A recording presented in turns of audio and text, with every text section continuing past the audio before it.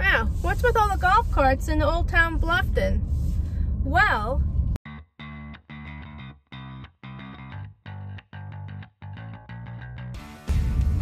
in South Carolina, if roads are under 35 miles an hour, you can take a golf cart on it.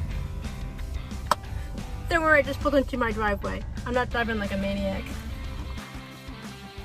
Of course, the golf carts have to be registered and stickered just like a car would. So what makes living in Old Town and Alljoy so special is that you can access the parks and restaurants and town by the golf cart.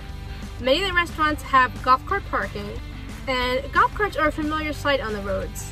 Now, if you don't live in Bluffton, you might think that drivers would conflict with the golf carts, but they don't.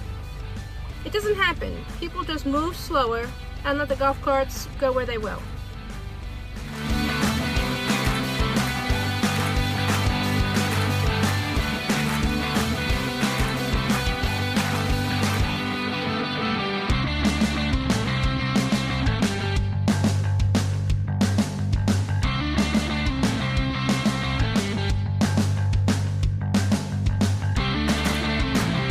I guess it's just a Bluffton state of mind where people chill.